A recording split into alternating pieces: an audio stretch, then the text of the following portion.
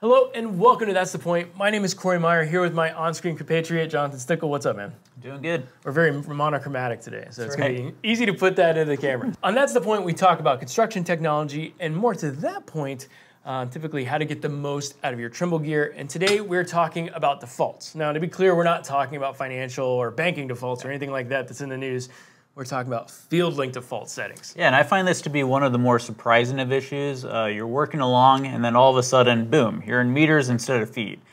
Maybe you erased your ghost files. You can check out a previous episode We do. for We that. actually link that down there, but ghost file is a whole different thing. Yep. Or but maybe it does you get rid of your settings. Yep. Or maybe you just grabbed a colleague's tablet instead of your own. In this episode, we're going to quickly break down how and where to go in FieldLink to get your tablet behaving like it used to. Exactly. And so it can really, like you said, it can really jump out of nowhere. And as we look at this, we need to understand that FieldLink has two areas where it stores settings. So it has project settings effectively, and then we also have our measurement settings. So we're going to look at both of those. And the other thing to talk about is that all of these settings are persistent. So it's not stored per project. Once you set it once in FieldLink, it takes that for every project in both of those settings locations. Yeah. So, Yeah, exactly. Just simply means you don't have to set them each time. They stay with your entire FieldLink instance. And since they stick around, though, that's why sometimes you get tripped up if someone's using the tablet before you are, because they may have changed it to something that they prefer. You come back, it's not there. And that's what we're going to cover today. Yep.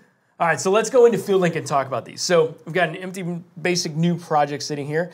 And the first thing that we're going to do is we're going to look at those project settings. So we're going to go to More. We're going to go to Projects, makes sense, and we're going to go to our project settings.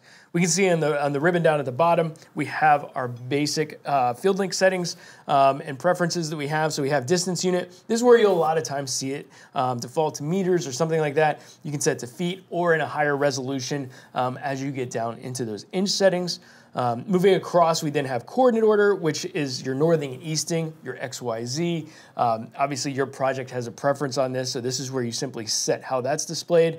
And then you have your temperature units. Makes sense. You have between Fahrenheit and Celsius. I don't think Kelvin is coming anytime in the near future. And then we have our languages, English, Spanish, all the rest of those listed out there, so you can just select which ones that you prefer. So then from there, then we need to talk about the measure settings. It's easy to get to. I'm just going to tap on measure across the top, and we're going to pull that up. And we're just going to go into settings for your measure. And then that is going to then give us our horizontal and our vertical tolerance. You could either just quickly drop down and pick one of those easy fractions, like the 16th of an inch or whatever you want your tolerance to be.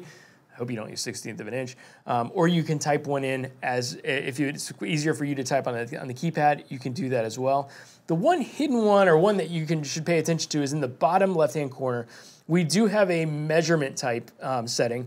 And so if we click that, we then come into the measure mode, and we have the selection for some total stations for high precision, fast precision.